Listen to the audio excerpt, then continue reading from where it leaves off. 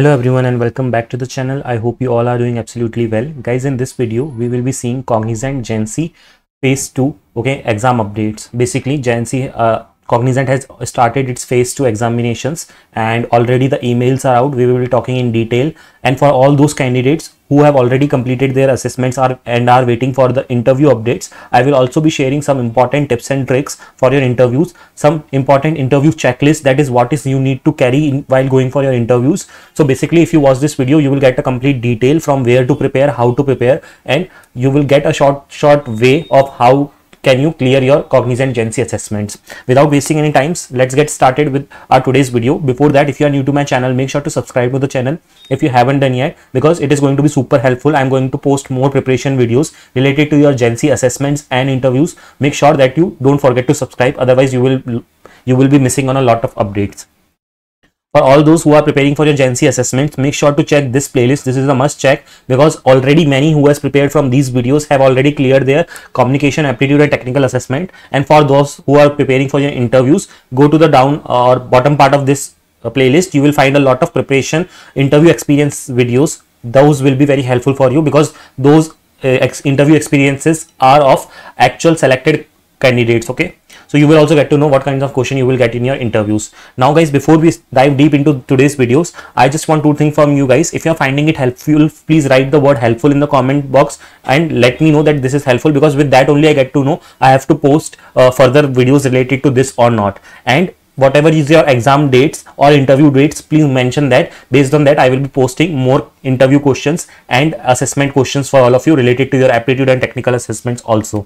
So let's see the first thing that we have today. See, first of all, Cognizant has announced its phase 2 hiring. Phase 1 has recently completed, like last week. We have seen that candidates got their aptitude, communication and technical assessment cleared in the last week. Now phase 2 is there. Phase 2 means what? Now again the same examination will happen for remaining candidates, because from long time I was getting this doubt that we have also registered but we didn't got anything, and I was replying the same thing to all the queries that please wait for some time. Cognizant does the hiring in phases, so if you have not got any reply till now, wait for some time. You will also get your assessment emails. So I have also taken the assessment email screenshot here. You can see, dear candidate, greeting from Cognizant. We are pleased to share you that that you have advanced to the next steps in the hiring process and are eligible for the assessment scheduled from March 13 onwards. Please be advised that forthcoming assessment needs a prior system check. Now, what are the dates for your assessments? You will be having your aptitude assessment this time first on 13th and 17th, and then after that you are going to have your communication assessment, which is on 18th, and then final technical assessment is going to happen on 19th of March. Let me know if you have also got what dates you have got, and please comment down that date, because that is very important for me to know. Based on that only I will be posting content, and I already have actual questions from the last week assessment from candidates who have shared. So I will be posting videos on that. I will be taking questions and solution answers and I will be giving you. Now I have already discussed these days. Let's move forward and see what all other updates that we have.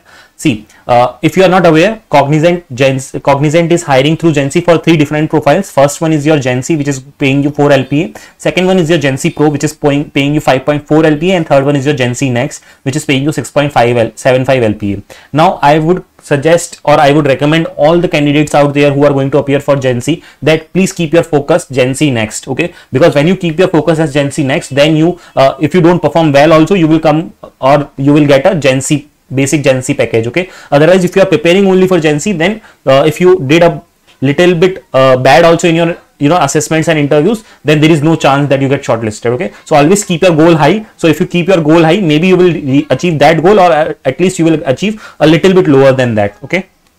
Moving on.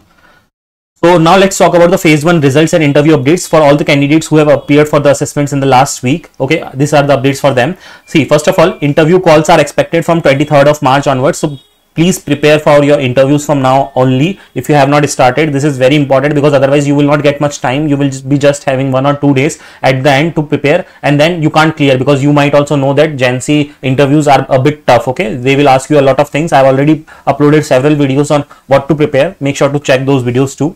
Now results announcement, it will take 5 to 10 days more, okay, after the last exam. Basically your last exam was technical assessment. We have seen that Cognizant usually takes around 2 weeks of time to give the or declare the results of your technical assessments. Okay, now talking about interview invites. So interview invites will be sent via Superset portal, and it will be an official email. So if any one of you who has received or who will receive, please you can share the update with me over Instagram DM so that I can update everyone via the videos. Okay, now laptop survey for remote interviews. So you have to check your system compatibility. Basically if the interviews are happening remotely, okay, for anyone, then there will be a system compatibility check email that will be sent to you. Make sure that you do your system compatibility check, otherwise you will face problems during your actual interviews. Okay, and mostly for majority of the cases the interviews will happen offline in the offices, so make sure to reach to the correct place. You will get all the details in your email.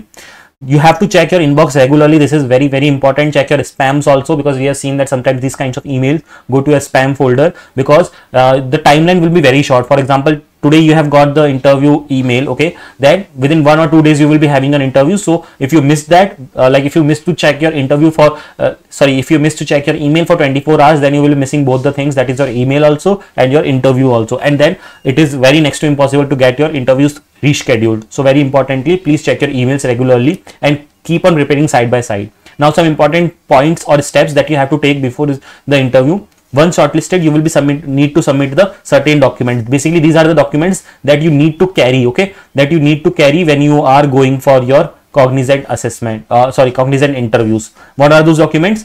Have your 10th, 12th and graduation mark sheets, your provisional degree certificate, your government ID proof. Any government ID proof will do, like your Aadhaar card, PAN card, anything. If you have your college ID card, take that also. Updated resume should be there with you. If you feel that your resume was already updated, carry the same updated resume, or if you have any changes, make sure to update in the resume, and if the interviewer allows, you can hand over the updated resume to them. If not, they will be taking the existing resume that you have uploaded last time.